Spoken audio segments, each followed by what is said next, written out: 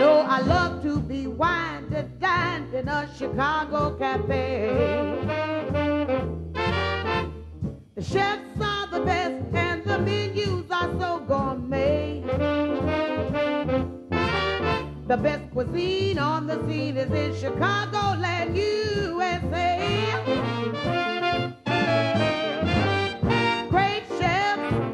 Great chefs of Chicago.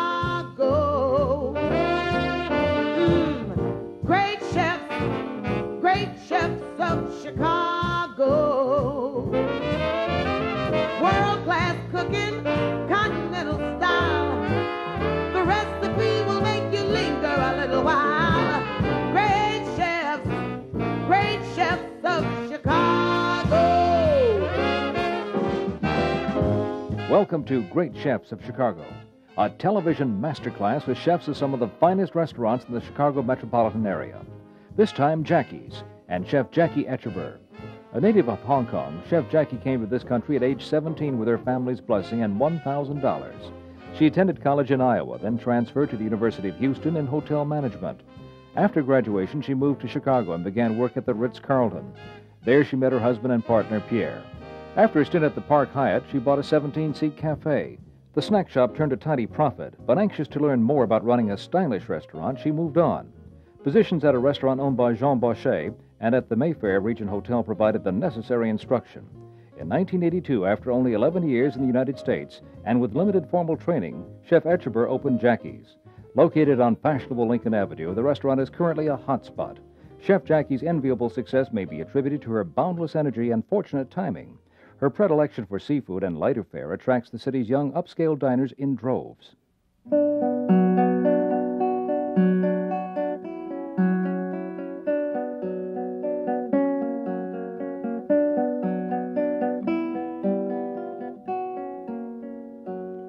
The chef readies ramekins for baking thin sheets of phyllo pastry. Brush it with the clarified butter. What I usually do is cut half the sheet, fold it in half.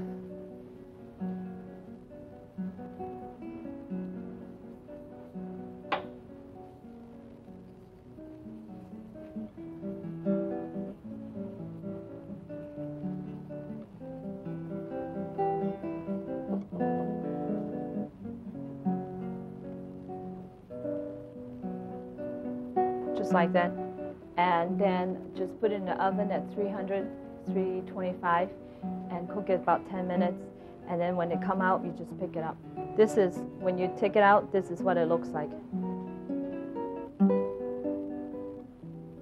Chef Jackie begins a simple beurre blanc that will be the base for sauces in the first 3 dishes. Chopped shallot and white wine are reduced until almost dry.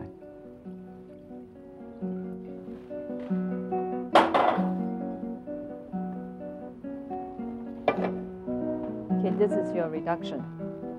This is how much you reduced. Okay? And we're going to start from this one to make the butter sauce. All right?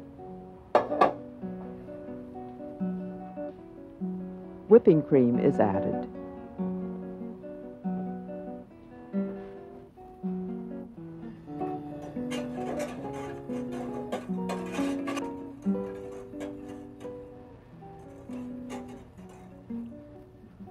Try to warm up the pan after it's reduced. Warm, not hot. You can't boil them.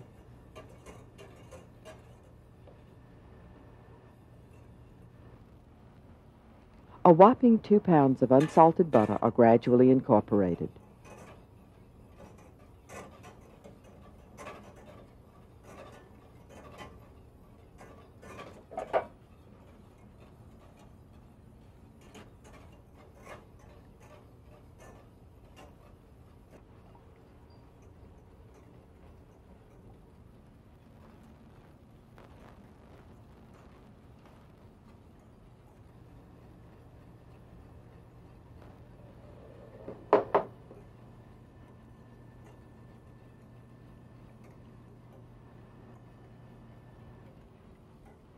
Season it. The base is strained before starting the derivative sauces.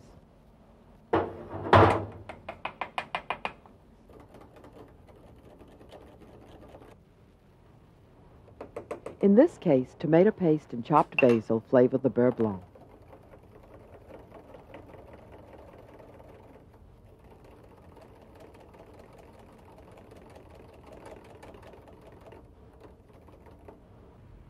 Julienne oyster mushrooms, bamboo shoots, chopped green onion, and julienne ginger will be sautéed with minced garlic until tender.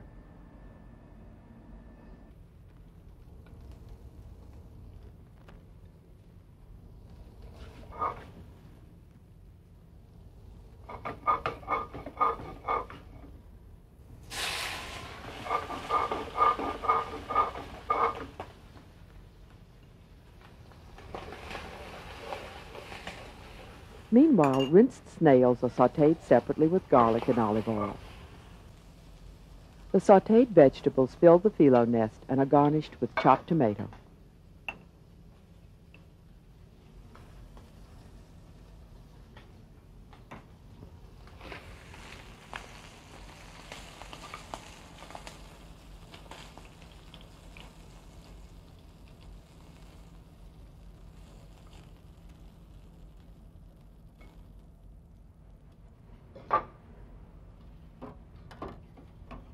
Snails and tomato basil sauce ring the nest, and the artful appetizer is completed.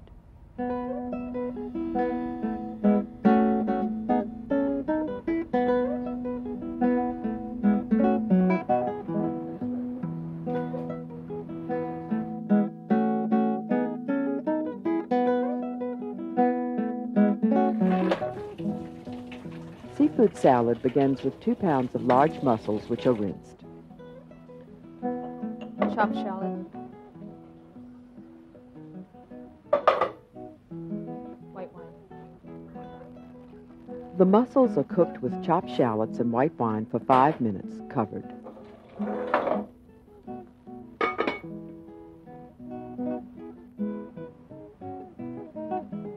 Chef Jackie trims the chewy part from fresh sea scallops.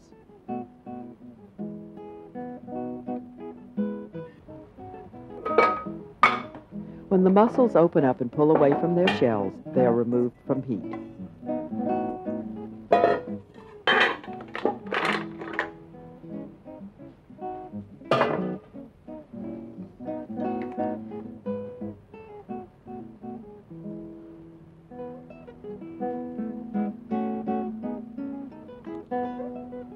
Okay.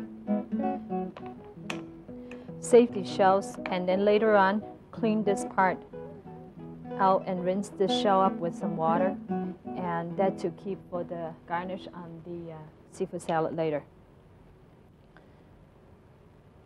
Seems like these are very clean mussel. You don't really hardly need to debeard it. This scallop that I get is a sea scallop. Salt, pepper, a little bit green scallion. Salad components are sautéed in olive oil. Linguine, Linguine, pre-cooked in salted boiling water.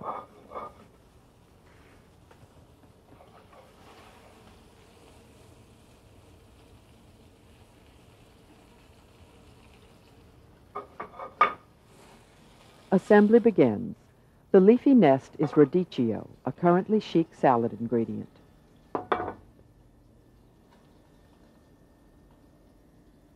salmon caviar and goat cheese.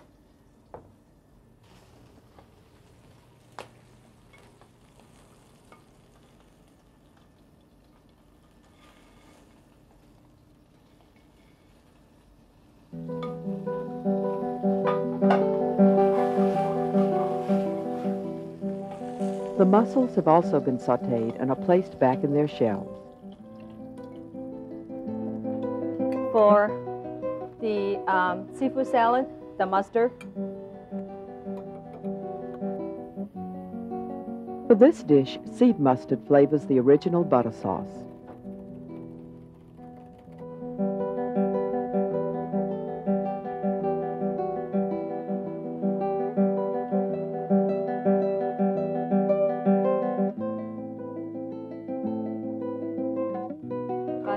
Olive oil.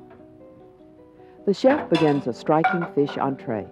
Striped sea bass fillets will be briefly sautéed and baked. Halibut or red bass may be substituted.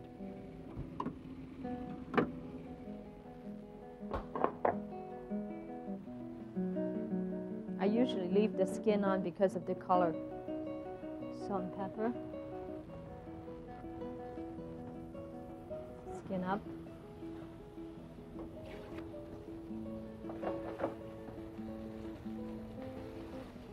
In the oven. Peeled, sliced avocado will garnish. A sprinkling of lemon juice will keep it from turning brown before service.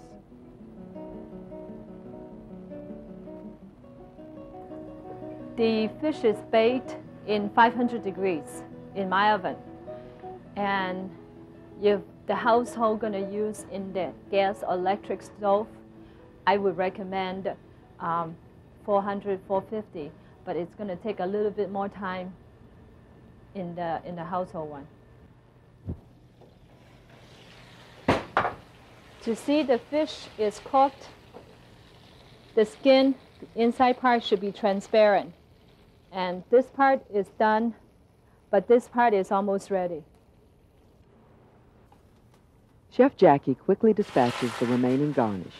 Peeled, deveined shrimp are sautéed in olive oil with julienne of green, yellow, and red bell pepper, Niçoise olives, tiny yellow plum tomatoes, and patty pan miniature squash. Any combination of colorful fresh vegetables may be used.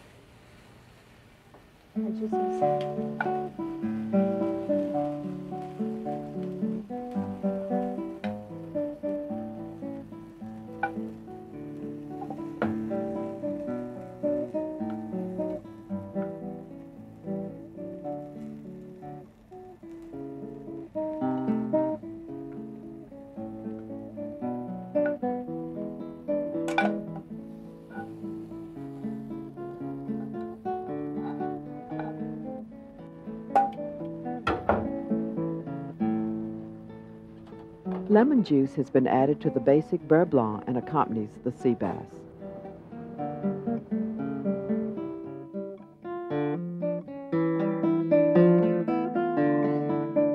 Green peppercorn that you can obtain from the local gourmet food store. Depends on your taste. I like them spicy and hot, so I'm just going to put a little bit more green peppercorn. I would say about 3 tablespoons of it. 1 teaspoon of the chopped shallot, white wine, approximately half a cup, and a dab of brandy. If you haven't already guessed, this is green peppercorn sauce she's preparing. You put this on the stove, reduced it, and the final result should look like this. All the way down with no liquid. Okay? And then after this, you add in your demi-glace.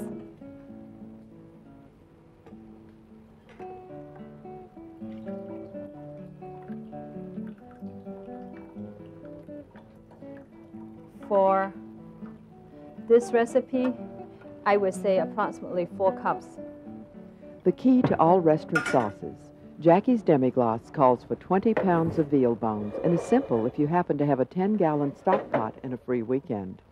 And bring this up to a boil, salt and pepper it, and that should be the way to do the green peppercorn sauce. Okay? And while this thing is bringing up to a boil, I will start on the quail and the duck. Salt and pepper a little bit. This is a mullet duck breast. The mullet duck is a cross between a domestic duck and a wild duck.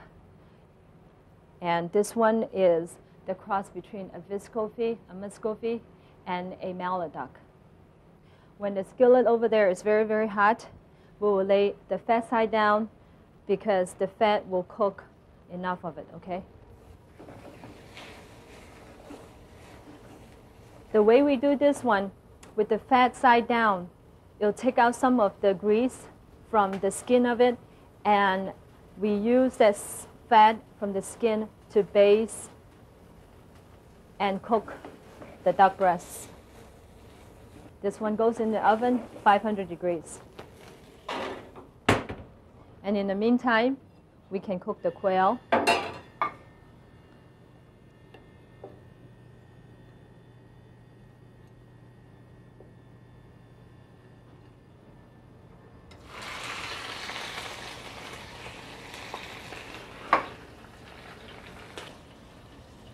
The quail is browned in olive oil and will briefly roast in a 500-degree oven.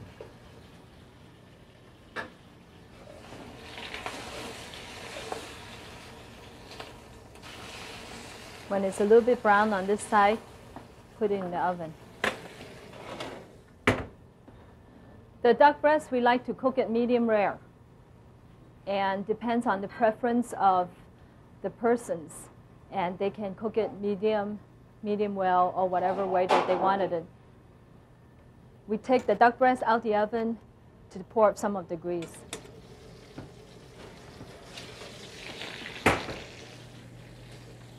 And continue cooking about 2 or 3 minutes. This thing is coming up to a boil. And here I have assembled together the leaves of the radicchio and some of the marsh here. Okay, pull the stem out a little bit here.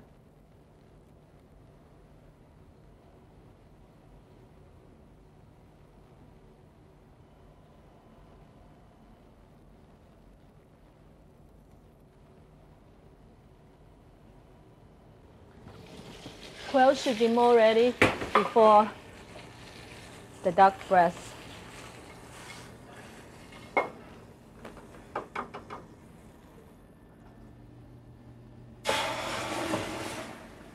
We lay this in the center of the marsh.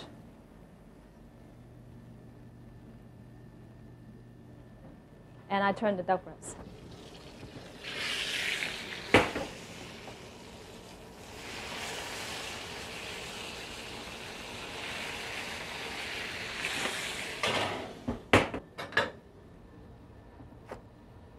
It takes the salt and pepper on this demi-glace reduction with the green peppercorn, and that should be ready to serve.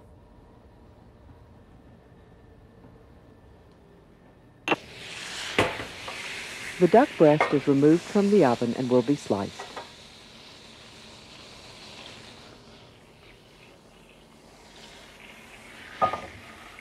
Let it rest for about a minute before we cut them.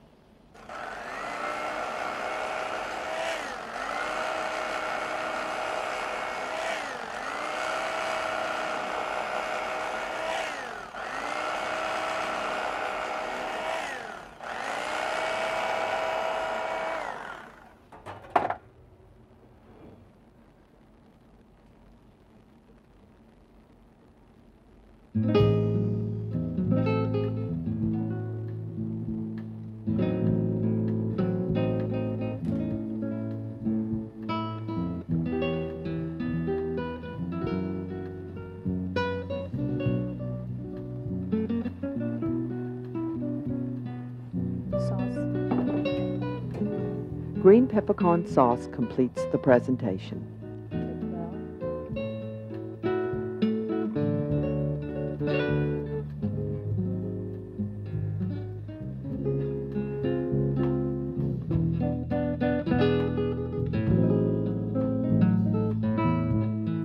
When I watched Julia Child on TV, and this man from Cincinnati who's a chef owns his restaurant, and he was demonstrating how to make the chocolate bag that he stuffed with truffles.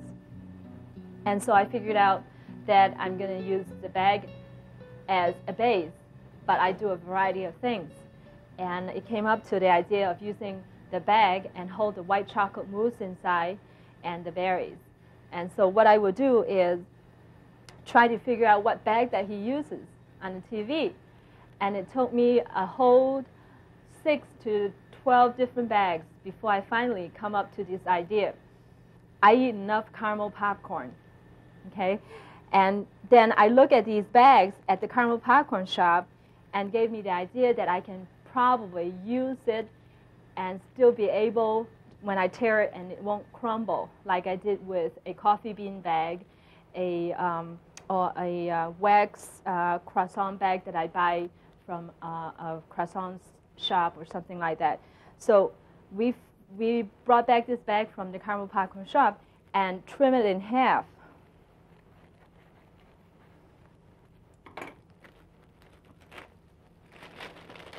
Flatten it and straighten it out. And you have to do is you must line these on the outside. And the one reason we figure out to do something like this is enable us to tear the bag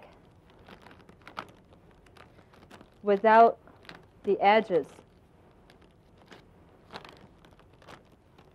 crumbled. This is a semi-sweet. Chef Jackie's paint is melted semi-sweet chocolate.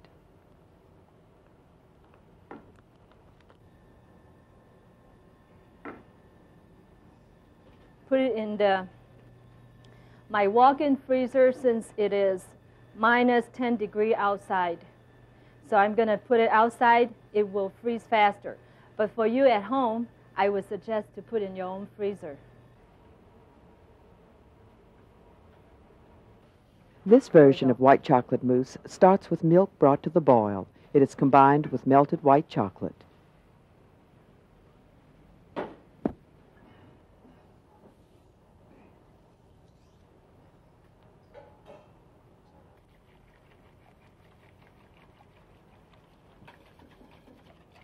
Okay, all these should be all dissolved. Squeeze the water out. At this point, gelatin is added to the white chocolate and milk. Either hydrated gelatin leaves as used by the chef or more readily available powdered gelatin dissolved in some cold milk may be used. The mixture is cooled over ice water until partially set.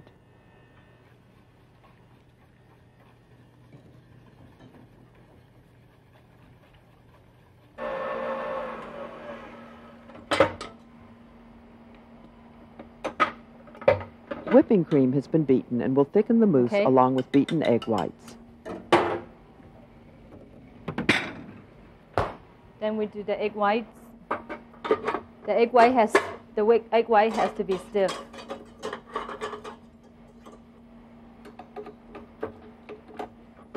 And in the midway, you squeeze some lemon juice in it for the flavor.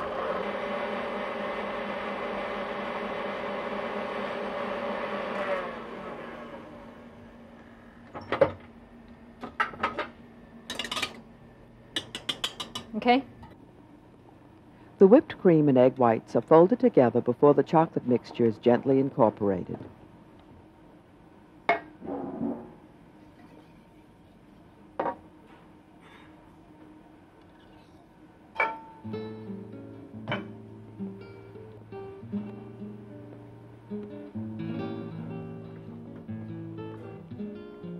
That's it for the white chocolate mousse.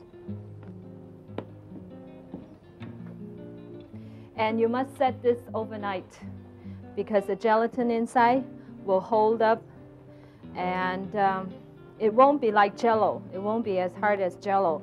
It will be semi-stiff,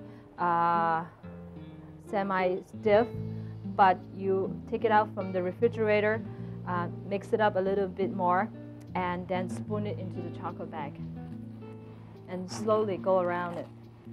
This is tricky, and the TV lights weren't making it any easier. If you don't have a walk-in freezer handy, do this someplace cool.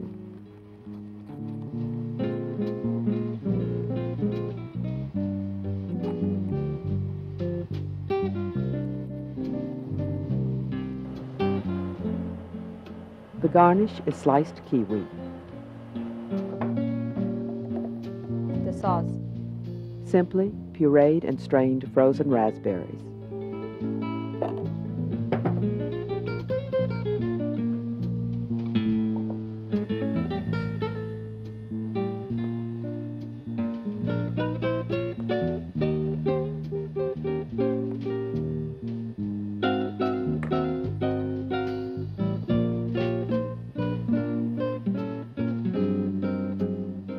An opulent finale of stemmed half strawberries and whipped cream gills the mousse.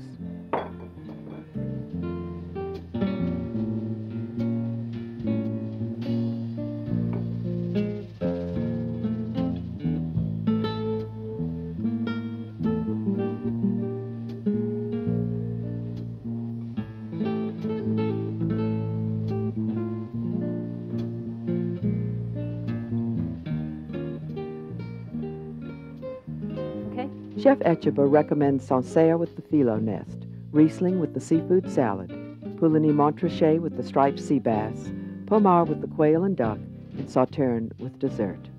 And now dinner is served. Join us next time for more cooking excitement. This menu compliments of Jackie's and Jackie Etcheber, another great chef of Chicago. You'll always find them in Chicagoland. You'll learn all their tricks.